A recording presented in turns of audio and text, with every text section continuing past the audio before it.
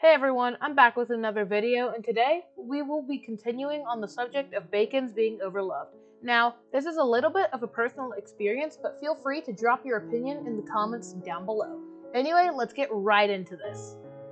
Now, I've touched on the subject of this before in one of my earlier videos, but got some comments that really inspired me to make a part 2.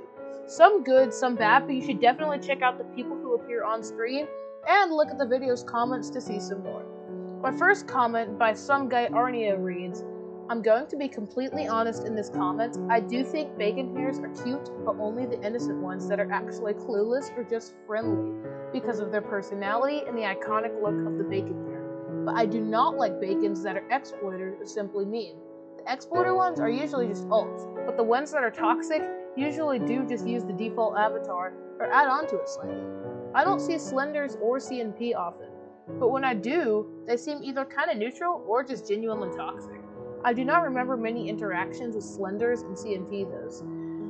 Avatar stereotypes are stupid, as are many if not all stereotypes can be true and most of the time. I still don't fully agree with them, because most of the time isn't all of the time, meaning someone could just be minding their business, but be pulled apart by a stereotype that they don't fit. Avatars are avatars, and people can express themselves how they want to. Part of the problem with this is that it was somewhat true in the past, but now people can't move from the past. Overall, I agree and disagree with you, but more so agree." Our next comment from Soul Hellna reads, "You're right, but I don't understand why people make stereotypes out of Roblox avatars. Can outfits just be outfits?"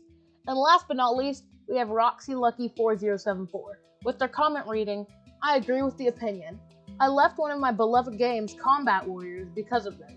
I was first harassed by my style, then I was a target. I remember one evening, me and my sister were enjoying the game, and then a whole gang of bacons pulled up on us.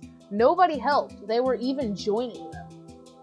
I've had neutral experiences with bacon, and some being nice, some being downright toxic, and some making fun of me and others' avatars. Also, same with Slenders and other avatars. They all have toxic groups and non-toxic groups. So this is very messed up. I don't think people should be stereotyped for their avatar style. For example, all Slenders being stereotyped as mean and toxic, and all bacon being stereotyped as kind and nice.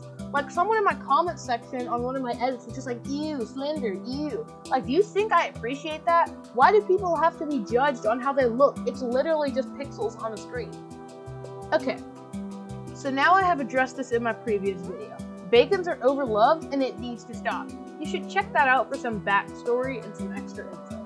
Anyway, there are these two main channels that make a lot of hate content directed towards bacons and noobs, and again, I might get absolutely chewed out in the comments for this, but I half agree with them. Sure, the name calling and everything is bad, but in reality they have a point. Bacons are kinda a problem.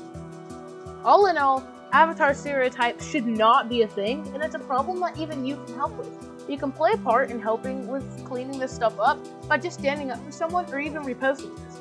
If you do ever make a video on this subject, please tag me in it, as I would be amazed to see what you do. Please be sure to like and subscribe, and have a great day!